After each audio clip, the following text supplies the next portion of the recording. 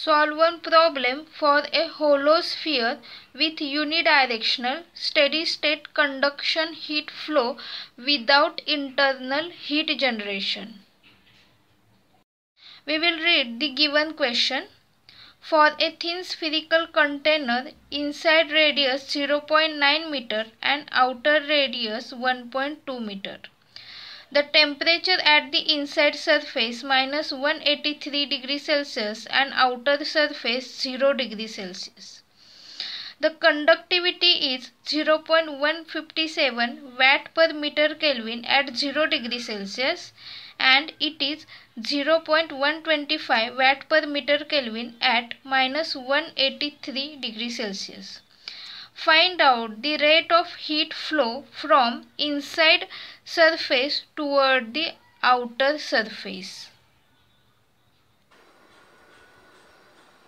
This is the case of hollow sphere and the heat flow is taking place in radial direction. We will first draw the diagram as per given data. So R1 is 0.9 meter. So here is the inside surface radius R1 0.9 meter.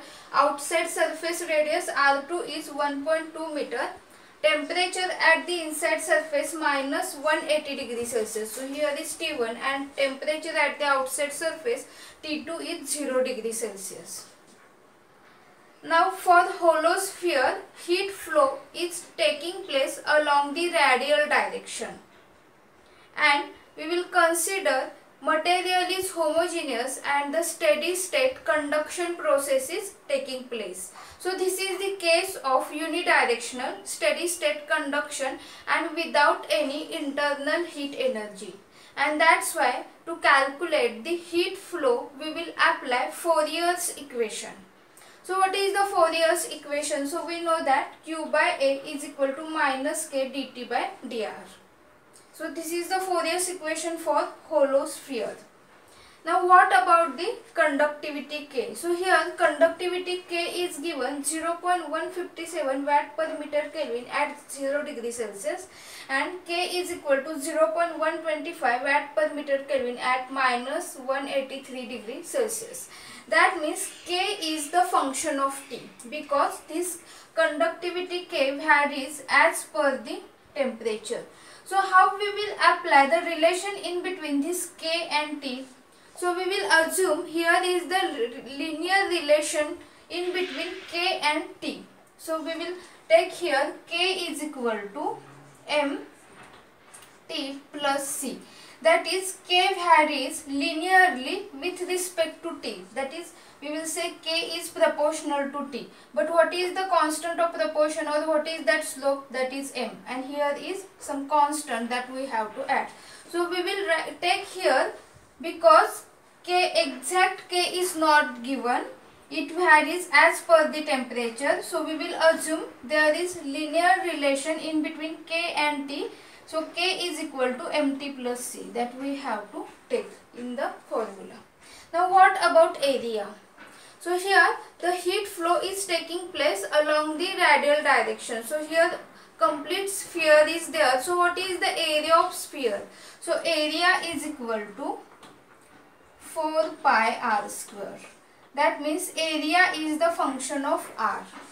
Now if we observe this Fourier's equation, there are two variables, that is this temperature and radius. So area is the function of r, Q is not the function of r. So we have to take Q outside of integration, and T is also variable but K is the function of T. So we have to take the integration for this K also. Now we will apply the boundary conditions because heat is flowing from this inner or inside surface towards the outside surface. So here this thickness is important. So along this thickness heat flow is taking place for the sphere. So what is the boundary condition? So when R is equal to R1 then T is equal to T1. And when R is equal to R2 then T is equal to T2. So we have to apply these boundary conditions and we will take the integration on both the sides. So Q we have to take outside, integration of R1 to R2, then dr we will transfer to the left hand side because A is the function of R. So dr divided by 4 pi r square, which is equal to minus integration of t1 to t2 k dt. Why k? Because k is the function of t. Now instead of k we will put here mt plus c. Now 4 pi is also constant, so we have to take outside the integration. So here q by 4 pi integration of r1 to r2 dr by r square. So what is this integration? So 1 upon r square, that is 1 upon x square. Integration of 1 upon x square is minus 1 by x.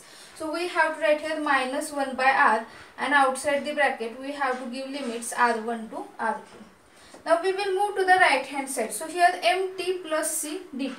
So it is m is constant. So t dt. So integration of t dt, that is t square by 2. So we have to take m t square by 2 plus c. So c dt, that is ct, and outside the bracket we will give. So here we have to remove the minus sign. So t1 to t2 we have to take as a t2 to t1 because we have to remove this minus sign. Now again we will simplify this. So here how to solve this bracket? So we know that upper limit minus lower limit. So instead of r we will write minus 1 upon r2 minus again lower limit minus 1 upon r1, which is equal to, now here also we have to take instead of t upper limit minus lower limit, that is t1 square minus t2 square divided by 2, and m as it is plus c instead of t t1 minus t2. So now we have to find out the value of q. So how to find out? So we will transfer all the terms to the right hand side.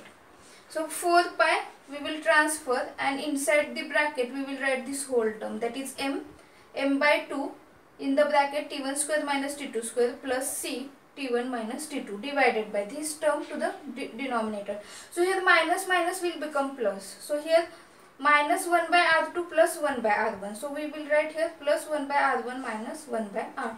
If we observe this equation, then here m and c, both the terms are unknown terms. So how to find out this value of m and c?